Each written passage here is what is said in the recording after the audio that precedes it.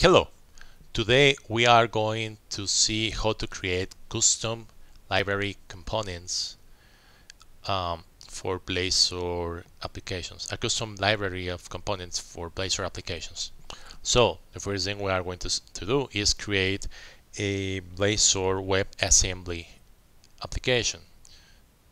So yeah, custom Blazor library demo.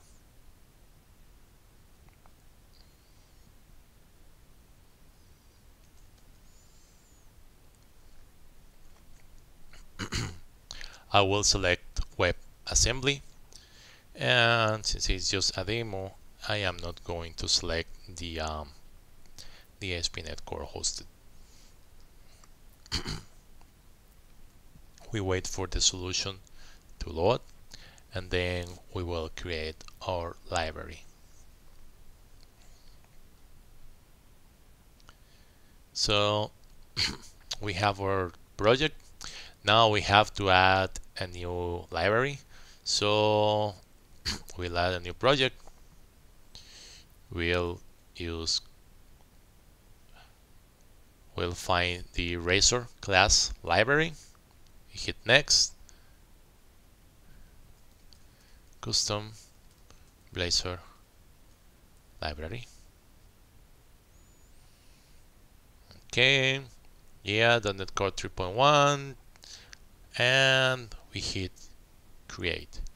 Now you will see that as soon as we create that library, we have things such as the www root, where we have a background, an example JS,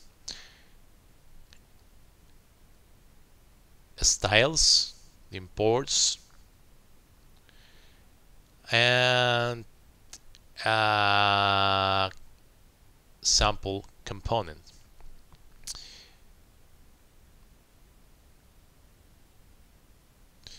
Now we'll create a new component. We'll name it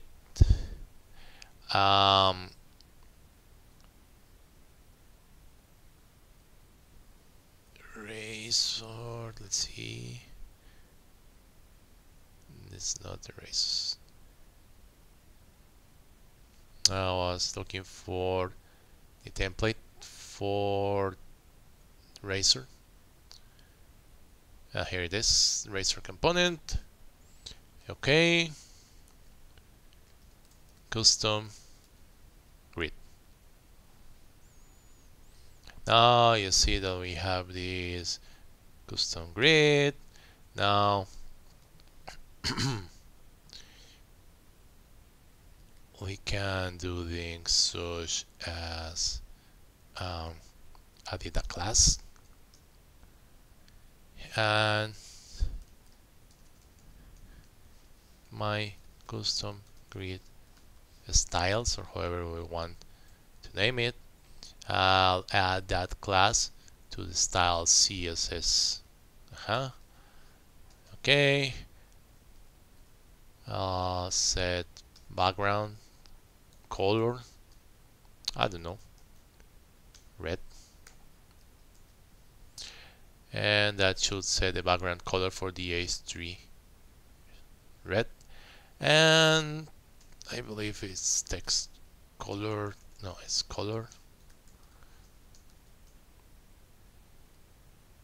white. Okay, and now something we need to do is we go to our client project, we add reference to the custom library,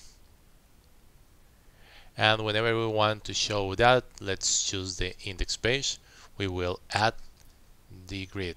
In this case, we need to set the full whole project root.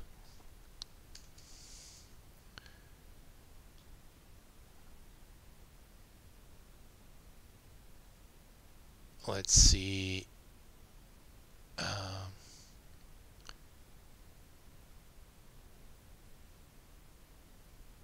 Okay, let's compile. Let's see that everything is okay.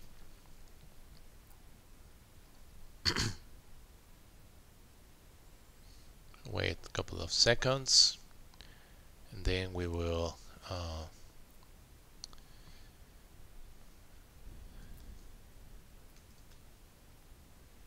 see that we have now here the custom grid.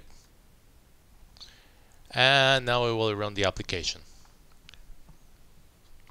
So now we should be able to see the text that is in that component.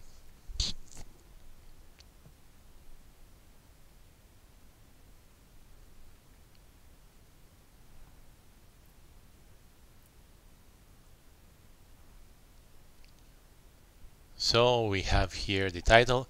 One thing that you will notice is that the color didn't is not in there.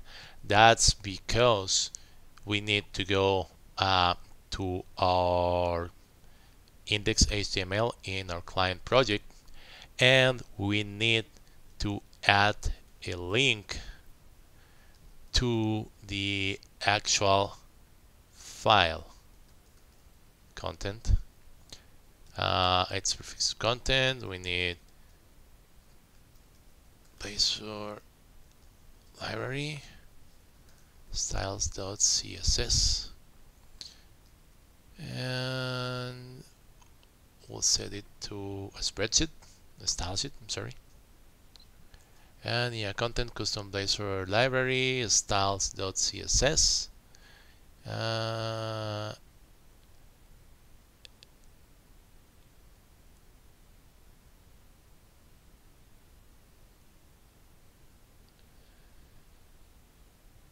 Some library styles.css. So let's see how that goes.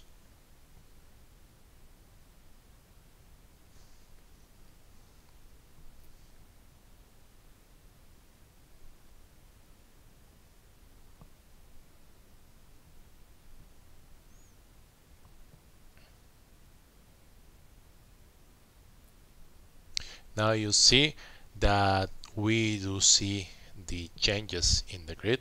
We see the class. If we actually go to inspect it, we will see that this my custom grid styles comes from the styles.css, which is under that URL, which is the URL defined for the component styles, for the class library component styles. So yeah, that's the way to create class libraries for Blazor. Now, of course, if you want to implement a grid, you will need to do something like a table, right? Or some bootstrap grids, add some variables in here to set the data, and then iterate through the data to render some components. In a future video, we'll actually show you how to create some interesting components using Blazor. Thank you very much. I hope the video has been useful. Have a great day. Please remember to subscribe to the channel, hit the bell so you get notifications as soon as there are videos uploaded. Share the channel, share the videos, like them. Let us know in the comments things you would like to know about .NET Core, Azure, Unity3D. Thank you very much and have a great day.